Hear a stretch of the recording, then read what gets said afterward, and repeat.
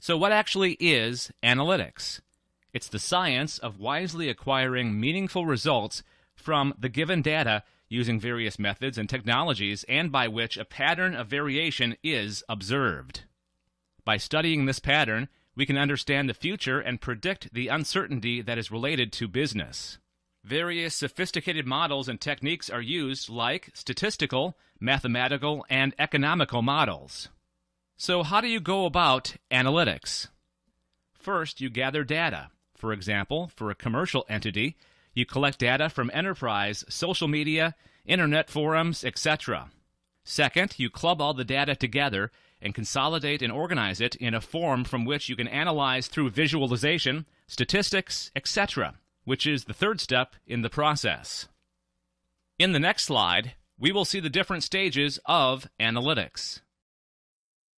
There are major 4 stages in any analytics work.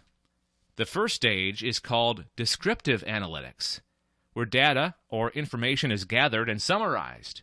This stage usually caters to questions like, how many students dropped out last year?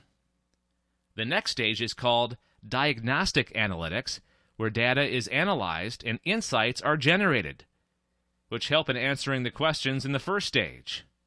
Here the question that comes up will be, why has the dropout rate increased in the last 1 year?